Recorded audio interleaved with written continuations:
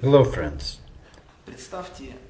Imagine that you heard somebody knock at your door right now. You get up from the computer, see who it is. You open the door, and there before you stands Jesus.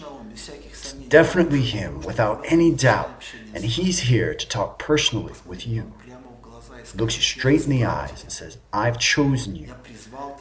I've called you to go and make disciples of all the nations.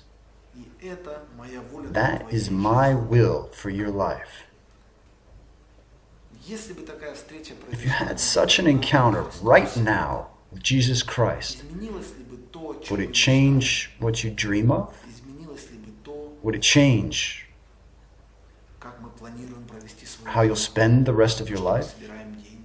What you spend your money on? What you pray for? This is a very important question that each one of us should ask ourselves. The truth is that Jesus has already said these words to us. Let's open Matthew 28 and read verses 19 and 20. "Therefore, go and make disciples of all the nations, baptizing them in the name of the Father, Son, and the Holy Spirit, teaching them to obey everything I have commanded you. And surely I am with you always to the end of the age."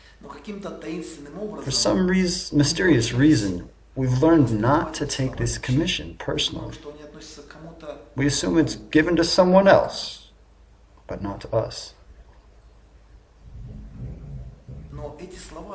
However, Jesus meant these words for the whole body of Christ, for each one of us.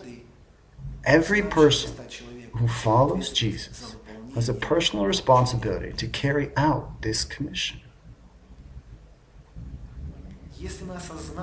By realizing that and fulfilling our part of His call, our world will be changed.